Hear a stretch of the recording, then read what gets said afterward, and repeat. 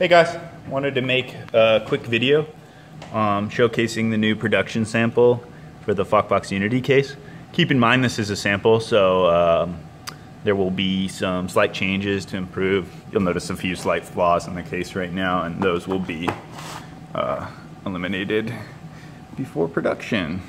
We already have a list of fixes in place that the manufacturer is working on now. First up, there were some concerns over the power cable coming out sideways. People were worried that it was going to make the case a lot wider. No worries, this thing bends super easily. It's very, very easy to just put it at a right angle like that. See, it's quite flexible, it's not a big deal. So you can just put it right up against the side there. It only adds about 5 millimeters extra width, so no worries. Next up, the power switch. So this is for the smart switch. So this is a momentary push button switch with an internal LED. It plugs into this port right here. You can see all the ports on the case have dust plugs, so when you're not using them, you can keep them sealed up and safe from debris. The switch plugs in like this. You press it short to turn on, and it's a long press to turn off. The switch will be fully configurable in the app, so you can turn on features such as push to start, under voltage lockout to protect your battery if you bypass your BMS, and it also supports auto turn off after a delay if you want to enable that feature. Let me demo a few of the ports here for you. So this is the LCD port, and it is connected to raw battery voltage after the power switch and is also fused. So you can plug in an LCD voltage monitor or some other auxiliary device if you'd like, and it will supply raw battery voltage and up to 300 milliamps, which is what the fuse is rated to. A battery meter will typically draw around 10 to 15 milliamps maximum. So it will work perfectly for that and switch on and off as you power on and off your board. These are the two Hall sensor ports, common to what you're familiar with the VESC, 6-pin JST-PH. So they support Hall sensors and also an internal temperature sensor on the motors if your motors include that. Next to these are the phase wires for motor 1 and motor 2 and the bullet jacks. On the back side here, we have USB-C for programming. This is a 4-pin CAN connector, so you can chain together a Unity and two VESCs. You can chain together a Unity and another Unity for 4-wheel drive. You can chain together any other external peripheral that runs off of a CAN bus.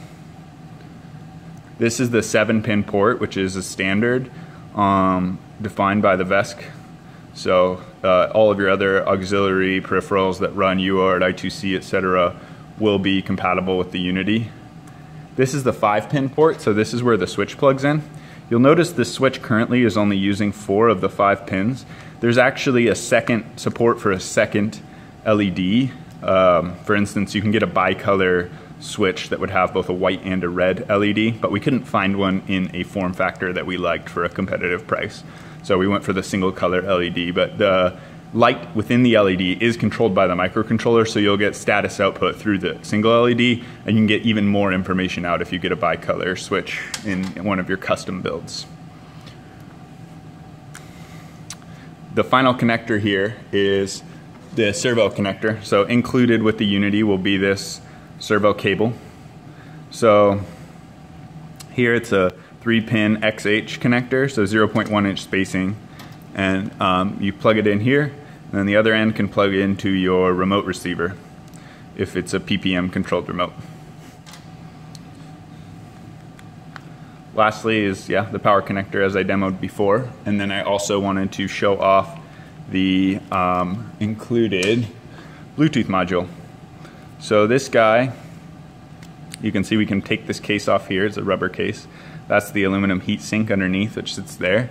And this guy just plugs into these header pins and will come already installed with every Unity ordered. And it is an NRF52 module. This is obviously just a sample. It'll probably be a matching color to the PCB. And it sits inside of there. There's a little peg that keeps it all safe. It's protected inside the case, and it gets it gets really great reception in there. We've been testing it. It's no worries. There's not too much metal around the antenna. It works great and from a very long range, like outside of the room kind of range. So that's working well. Here's all the dust plugs, etc. You'll notice some of these thicknesses are being tuned to fix the errors there. These are the status LEDs coming through there, and there's also LEDs that shine through the case here for the Bluetooth module, and eventually there will also be an internal receiver for a new remote that's currently under development. Other than that, someone asked about the weight, so I wanted to quickly weigh this for you guys on video just to show you. So here is the unit itself. You can see it's about 246 grams. Why not add the servo cable and switch in as well for a grand total of 260 grams. Cool. All right, thanks. Hope you enjoyed the video. And I hope that answers some of your questions about what the Unity is going to look like. Thanks.